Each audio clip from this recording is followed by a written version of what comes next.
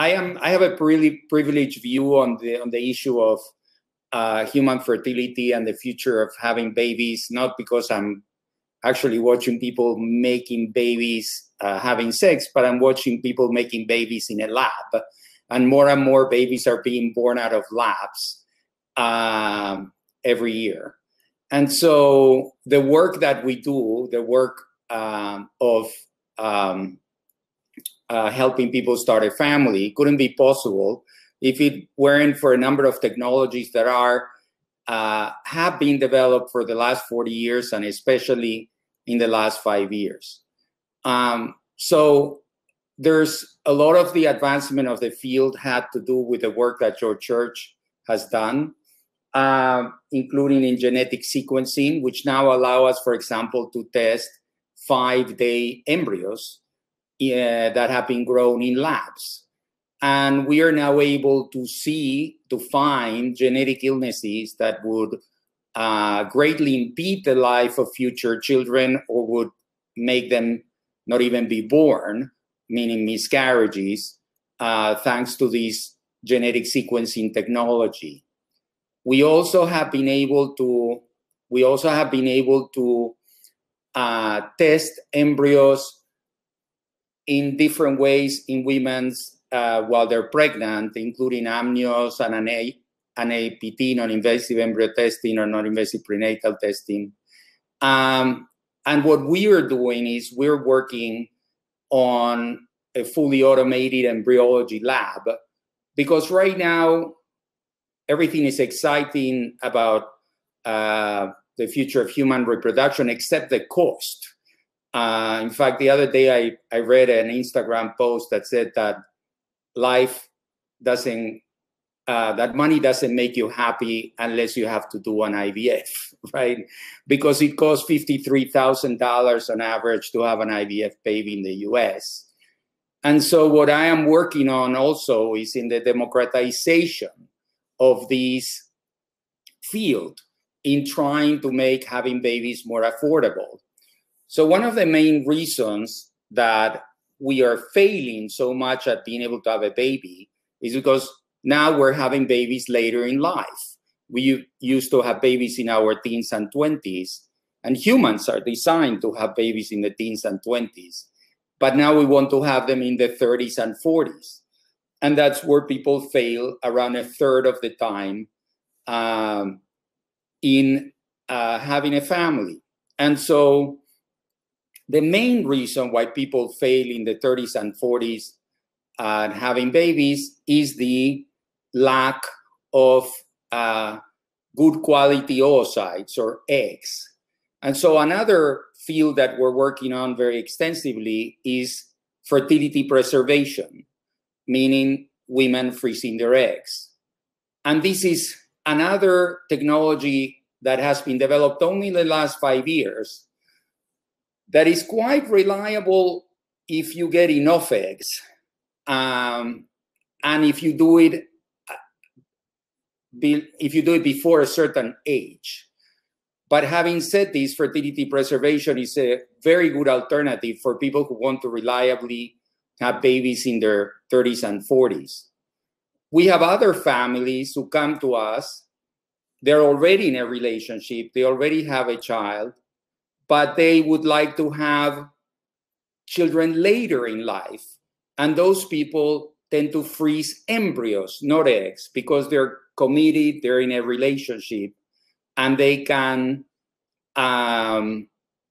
trust that they want to have the baby in the future with the same person. And that's called banking embryos or freezing embryos. Another thing that hasn't been possible before, and it's possible now, is for gay people to have babies. So for two gay men to have a baby, and our clinics do that. That is achieved through egg donation, through the use of the sperm of one of the two parents, and the use of a surrogate who enables this process, a woman who enables this process for the two men. Now, if we are able to get George in this conversation, I wanted to talk also about the future of fertility, which involves gametogenesis, right? So one of the biggest problems of human fertility is the ability to produce high-quality eggs at the age that a woman wants to have a baby.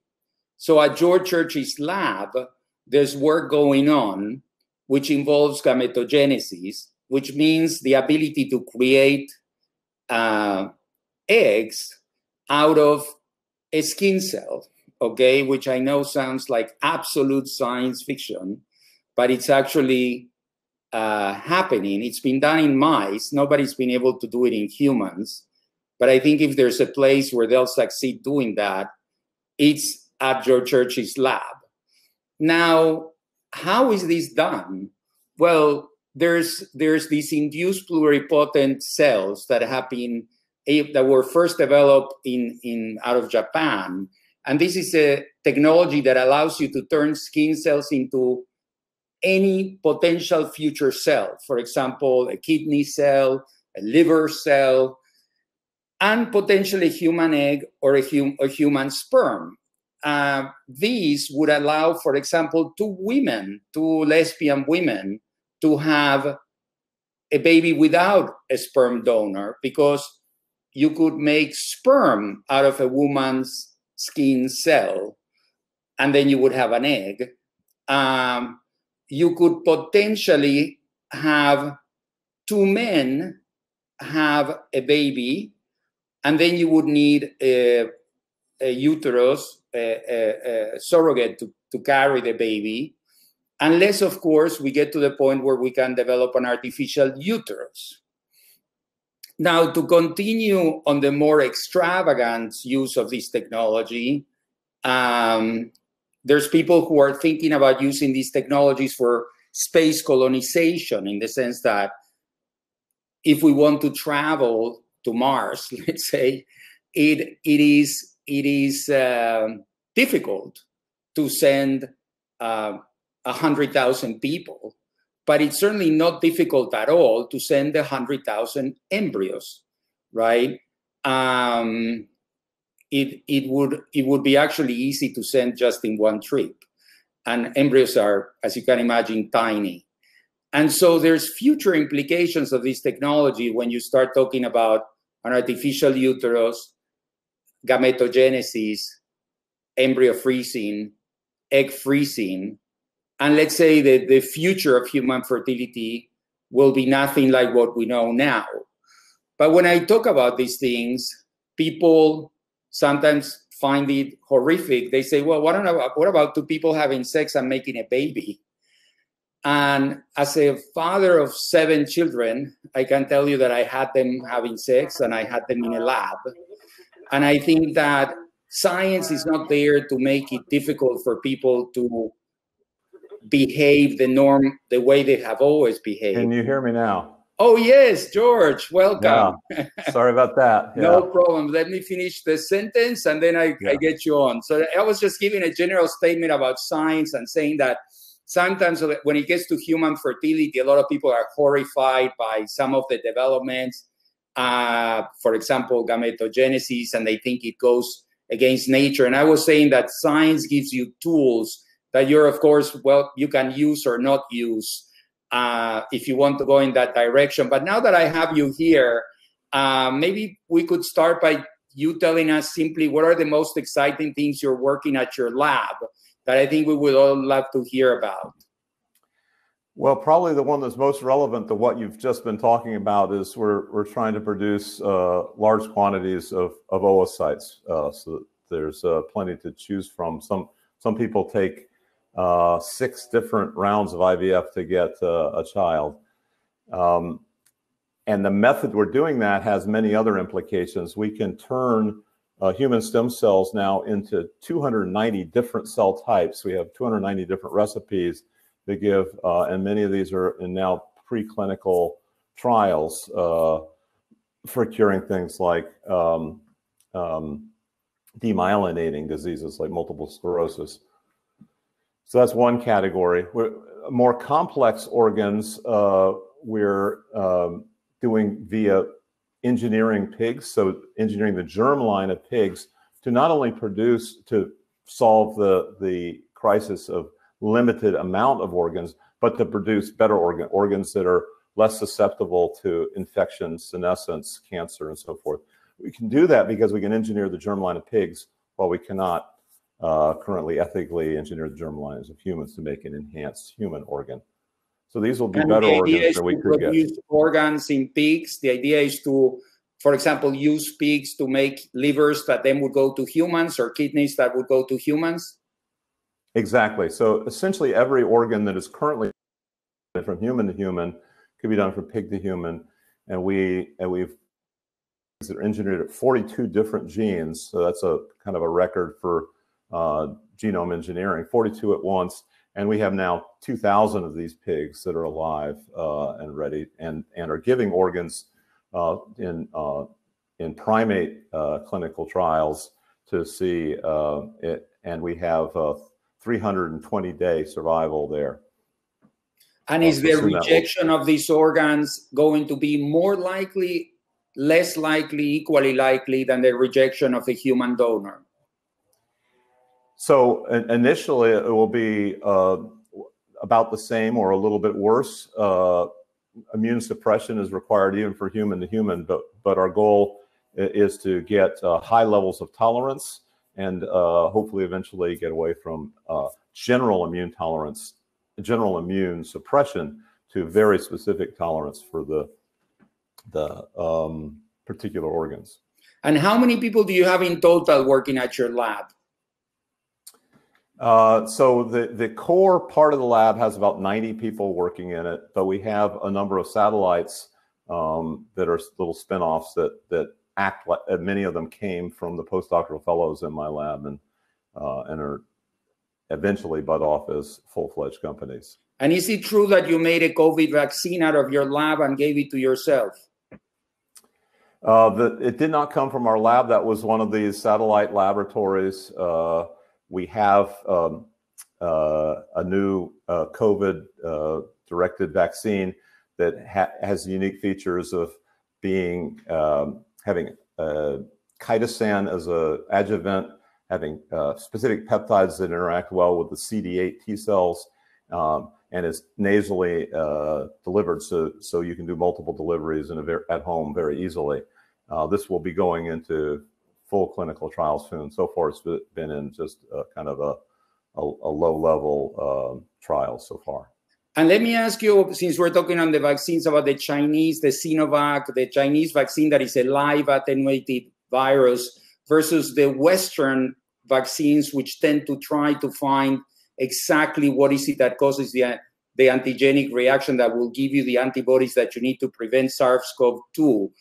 Why do you think the West went for a complicated approach when the Chinese are using the same approach we use for flu vaccines, for mumps, for rubella? Like, why are we trying to be more sophisticated? And do you think, what's better about our approach compared to their approach? Well, I think it's too early to say which one is better. We need to have multiple trials, and in fact, I think 2 approaches is not nearly enough. There's actually 207, last time I checked, different vaccine trials. I think the problem with the attenuated is a good approach for, say, polio, but it isn't necessarily a good approach for a virus where there is relapse, where there's long haulers, people who stay infected. There are many viruses for which we have no, or pathogens for which we have no good vaccine after many years of work. For example, HIV, malaria, tuberculosis.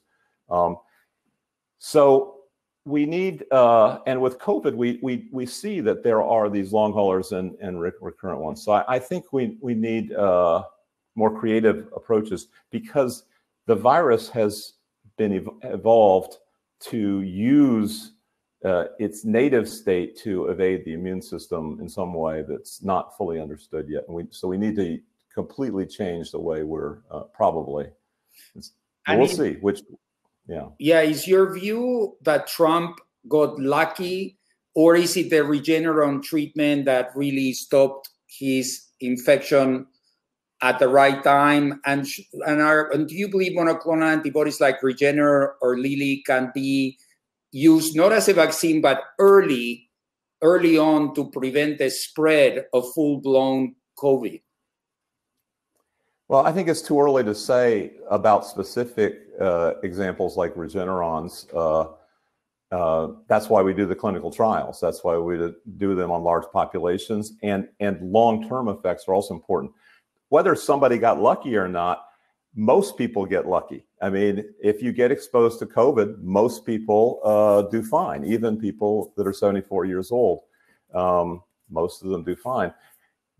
But that doesn't mean we want, 2% of our loved ones to be dying. Okay, I mean, there's no reason to be cavalier about something, and we can't be basing things on N of 1 studies or anecdotes.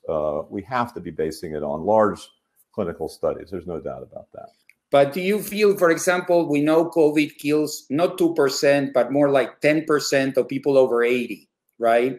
Do you think there should be maybe a trial focused on the elderly, since they are the ones that have suffered this disease the most and have the most lethality? Or do you think vaccines, because we're trying to achieve a general level of immunity, should be given even to children who really suffer very little or almost don't suffer from COVID? I mean, I think the fact that 90% of elderly get lucky and 99% of children get lucky doesn't mean we should ignore the 1 and the 10% by any means. We can have studies that are aimed at the elderly or aimed at particular genotypes. That's precision medicine, and I'm all for it. We don't have to have a one-size-fits-all strategy, and I do hope we have enough. I think we have enough resources to explore all these cases. Very good.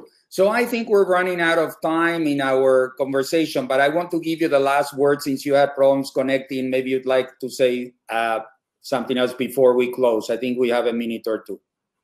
Yeah. So this aging, the aspect of COVID reminds us that aging is actually the cornerstone of almost all morbidity and mortality, almost all diseases. Even diseases you wouldn't think have to do with developmental biology and aging, like falling down, are greatly enhanced as you age and not getting up after you fall down. And so a targeted approach at age-related diseases is happening, is growing in momentum, and there's lots of examples. We have about a dozen examples where we can get aging reversal in animals, and many of these are going well on their way towards clinical trials.